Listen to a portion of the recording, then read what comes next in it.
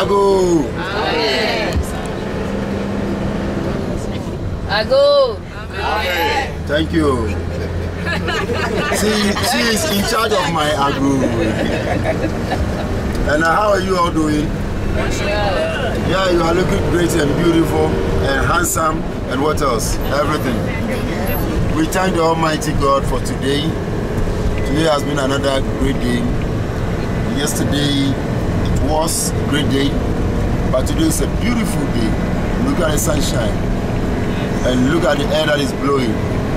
All this are gift from our Maker, the King of Kings and Lord of Lords. May His name be praised now and forevermore. Amen. Amen. Let's go through the affirmation. Our affirmation for today says, I am spirit and I am naturally enlightened. I am spirit and I am naturally enlightened. I am spirit and I am naturally enlightened. I hope you can hear me from the back there. Thank you. So let's get ready. We're going to say it 3 times. I am spirit. And I am naturally enlightened. I am naturally enlightened. I am spirit. I am spirit. And I am naturally enlightened. And I am naturally enlightened.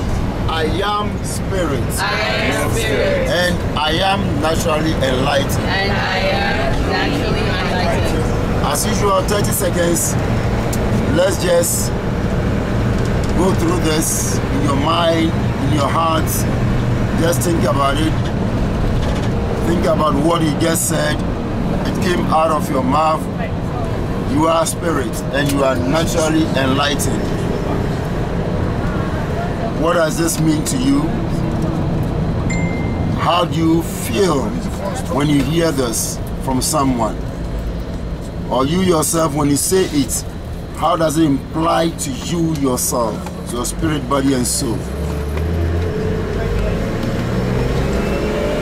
Okay, can we have some people here to tell us, I am spirit and I am naturally enlightened? Just share your view. You can just go ahead and say it. How does this apply to you? Okay, go ahead. So, I am spirit and I'm naturally enlightened. To me, it says that I have God within me. Yeah. So naturally, I'm enlightened. So it's just a matter of me knowing that. And once you know that, then you act accordingly. Thank you. That's a perfect thing. Can we have someone else? Yes. I am spirit, meaning my spirit is good.